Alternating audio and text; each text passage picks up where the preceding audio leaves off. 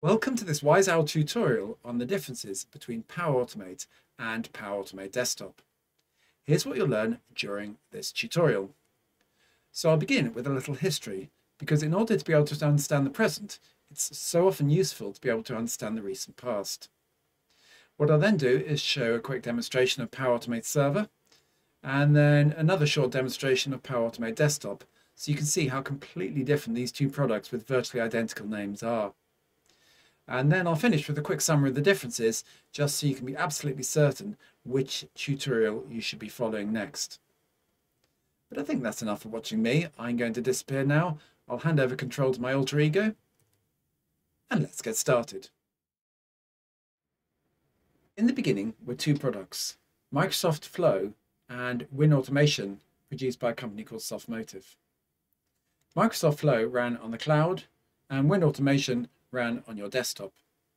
Microsoft Flow allowed you to integrate things like Outlook Online. You could create meetings in Teams. You could work with Excel Online. You could fill in and create forms applications. You could create and manipulate SharePoint lists, and you can work with OneDrive. WinAutomation, by contrast, ran on your desktop and allow you to work with things like Excel, Outlook. You could fill in web forms automatically. So that's me booking my flight to the Maldives. You could work with File Explorer, and you could print things out, for example. So Microsoft Flow was an example of something called workflow automation, and WinAutomation was an example of something called RPA, or Robotic Process Automation, and everything was very clear.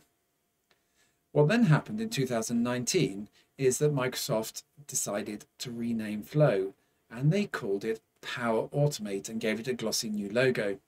And they did this to emphasize the fact that it was part of the new Power Platform suite of products. In 2020, they took over Softmotive and they renamed WinAutomation, and they called it Power Automate for Desktop. And the world was never the same place again. So Power Automate runs in the cloud, and Power Automate Desktop runs on your desktop, and they're completely different products, but they have very similar names. So what I'm now going to do is give you a demonstration of each of the two products and then a summary of the changes, so that you can decide for yourself which one you want to learn, if not both.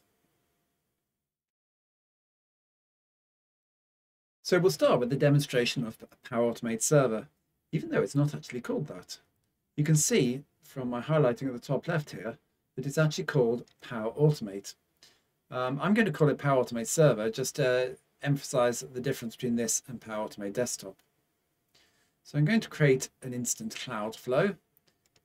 I'll manually trigger it, and I'll skip the next stage, and I'll choose to manually trigger a flow. So you can see this isn't a tutorial, I'm just getting us started. So this flow is going to contain a single step to send an email to my good mate, Delegate 52. So I will choose to use a standard package, a standard add-in if you like. I'll choose Office 365 Outlook, and I'll choose one of the tasks, which is to send an email. So I can now type in my friend's name, Delegate 52, and it should pick up on it. I'll put the subject as hello, because I've got absolutely no imagination, and I'll say to 52 from 51, that's me. And I'll add in my username just for a bit of personalization. That's something called dynamic content. So I can search for the field I want, add in my username, and because I feel this is still a bit impersonal, I'll sign my name, Andy. So what I can now do is save that flow, and then I can try running it. So I can test my flow, choose to test it manually, click on the test button, continue to accept the permissions, and then actually run the flow, lots of clicks there, and say I'm done. And the ping was the email going out. If I now go to my mate 52, you can see this is my second attempt to do this, but there's the email I just sent out. So it's all worked perfectly.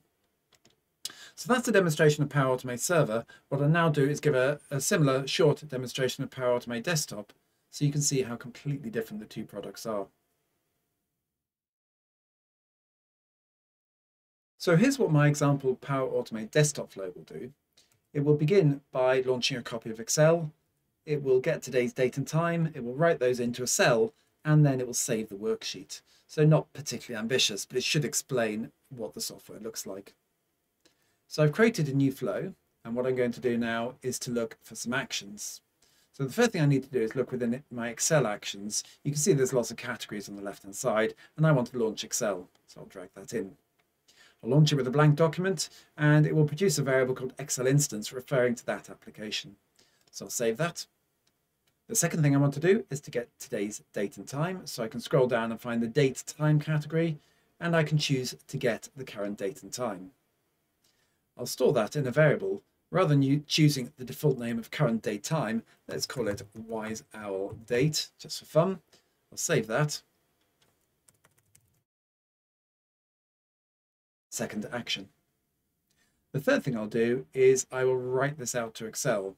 So back to my Excel list of tasks, I'll choose to write it out to an Excel worksheet. I'll use the application which I just created earlier, and I'll write it out in column row 1, row 1. As to what I'm writing, I can rather unexpectedly perhaps click on the cross to add something, and I'll choose the variable I've just created containing the date and time.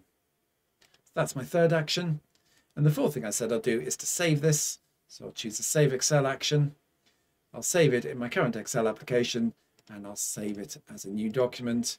I've got that in my clipboard, so that's what I'll call it, the date and time today, and then save that. And that's my complete flow. There's a lot more I could have added. If you look towards the top of the list of actions, you see you've got conditions and loops and flow control and all the typical programming constructs you might expect. But I'm going to run this as it stands. So if I click on the Run button, what it will do after a second or two, you can see it at the bottom left of the screen counting up there, and it's just run my flow. And it's created this exciting Excel spreadsheet which is saved, containing the date and time. And that's what Power Automate Desktop looks like. Totally different from Power Automate Server. I hope you'd agree.